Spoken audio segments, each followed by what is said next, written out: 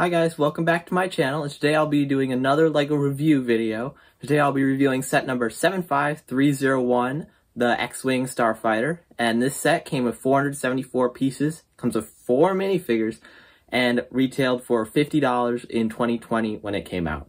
And we're gonna see if that is worth it. So here is a first look at the set. This is the X-Wing, and I think it is downsized from the last X-Wing that LEGO made. I'm not sure when the last one was made, but I know this is the cheapest X-Wing they've ever made. That is not a microfighter or a polybag. Then over here are the minifigures. So we have 3 minifigures there, but it also comes with an R2-D2. Let's take a look at the play features of the set. So starting off, let's take a look at the minifigure involved play features. So the first one, with pretty much every Starship set or X-Wing, you can put a minifigure in the cockpit. So if you open this up, here I'll move the camera so you can see, there is a little area for Luke Skywalker to sit in, and it has that black piece there that keeps him from falling out. And so you just pop him in there, like this, and then you just close it, and yay, he's in there. And then you just kind of put his lightsaber off to the side. You can't really put this anywhere in the set, which is unfortunate. And then you can put R2-D2 in the set as well. So you just pop him in back here. And here, I'll show you. There is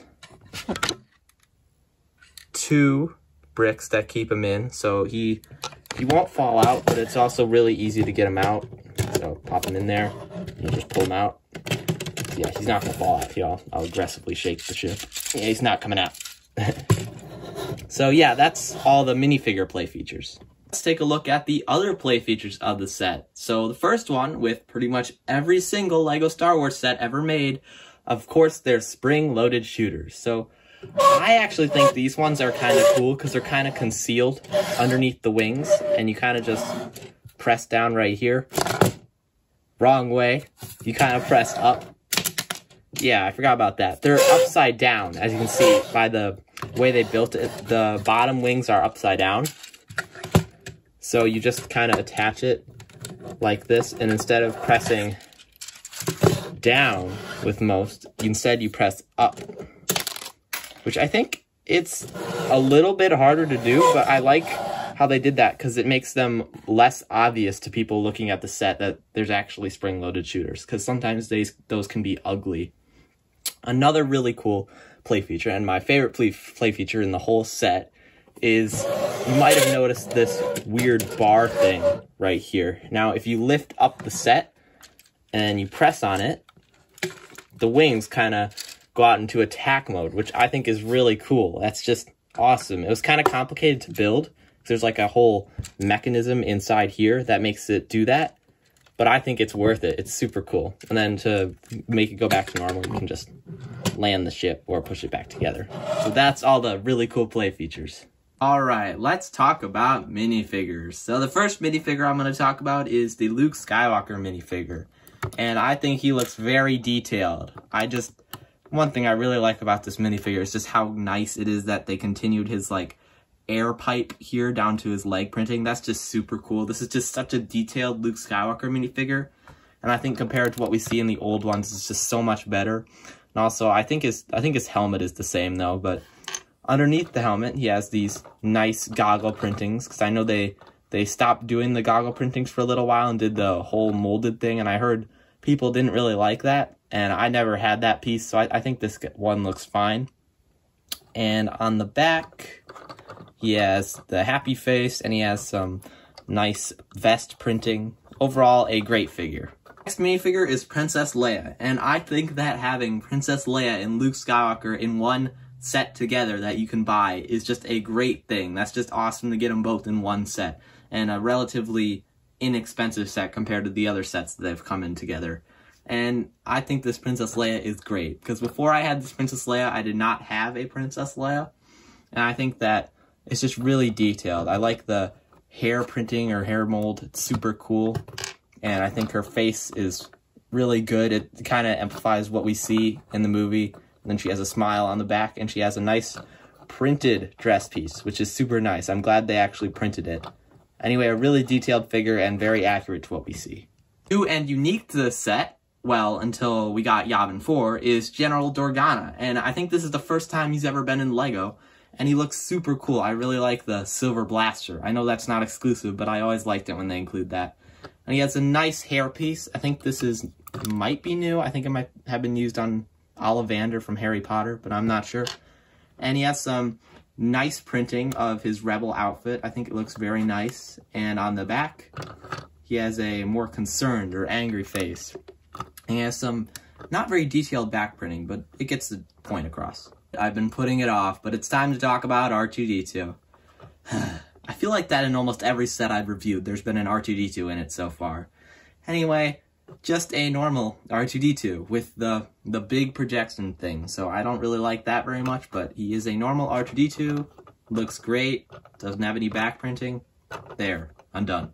So, stickers and prints time. Well, there's a lot of stickers in the set, but there aren't very many prints. So, I'll talk about prints first. So, this piece right here, this cockpit piece, is actually a unique print to the set. I think it looks really cool. It's very nice. It gives a lot of extra detail to the set. And the other printed piece is this control panel. Nothing special about that. It's in like 50 billion LEGO sets. Now on to the stickers. There's a lot of stickers in this set. There's one right here for the yellow stripe. There's some on the wings right here, and on the other side too. There's some on these intake things. There's a yellow one over here and a gray one over here. And on the side right here, there's more stickers, one right there and one right there. And then on top, on this like contraption thing, there's one there, one there, one there. And I think that's it. There's a lot of stickers in this set. I remember seeing the sticker sheet and being really concerned that I'd mess up one of the stickers. So are there any weak parts in the set? Now, I think there are actually a lot of weak parts in this set. And I don't know if it's just the way I hold it, but this set has a lot of weak parts, or parts that just don't seem to fit quite right. And the first one I'll talk about is, I guess this is a play feature too. I should have mentioned it in there. But it does have landing gear. It's not retractable or anything, but it kind of swivels.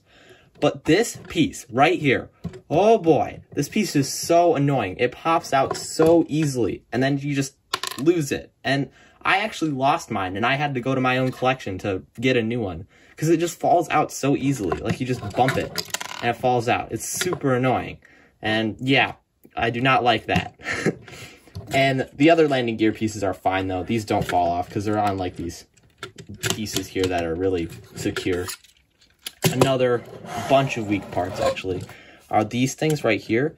They're like the candle pieces. They kind of attach right here, and they fall off so easily when I store the set. Like, I'll put it in my chest, which is where I store some of my sets, and I'll just come back and all four of them are off, and I have to find them all.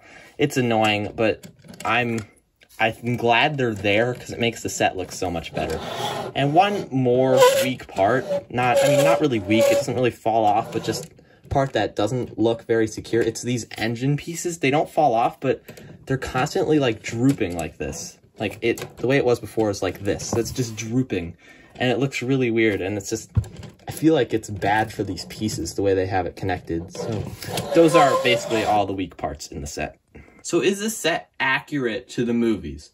Well, I think it is mostly accurate to what we see in the movies, because, I mean, it is downsized, so they have to sacrifice some parts of accuracy to make it fit that $50 price tag. Like, one thing would just be the size. It is a bit small, and I do notice that these seem a bit small for, like, what we see in the movies.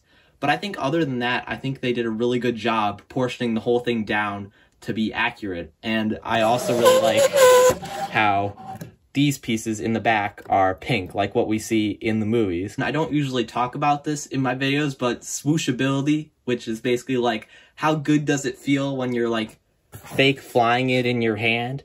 And I just wanted to say that this set gets a 10 out of 10 on that front just because of this wing feature. It's so satisfying to do while flying it. It's just great. I love that feature. It's so cool. I mean, I don't think they had that in bigger X-Wing sets, which is surprising because this is like the smallest one and it has like a super cool feature that none of them have. Now it's time to talk price per piece. So when this set retailed, it was $50 in 2020, and I won't adjust for inflation because that's pretty recent, and I think you can still buy this for $50. So it had 474 pieces, so It's around 9 cents or 9.5 cents per piece. So that's a pretty good deal. That's average. And I think for what you're getting, it is a really good deal. So overall, I think this set is a 9 out of 10. The only problems are the weak parts right here and that landing gear piece that falls off all the time. But other than that, it's a great display model and has a bunch of great features. So I think it's a 9 out of 10. Almost perfect. There you have it, guys. That's my review of set number 75301, the X-Wing Starfighter. Hope you enjoyed the video. Feel free to like and subscribe, and I'll see you in the next one.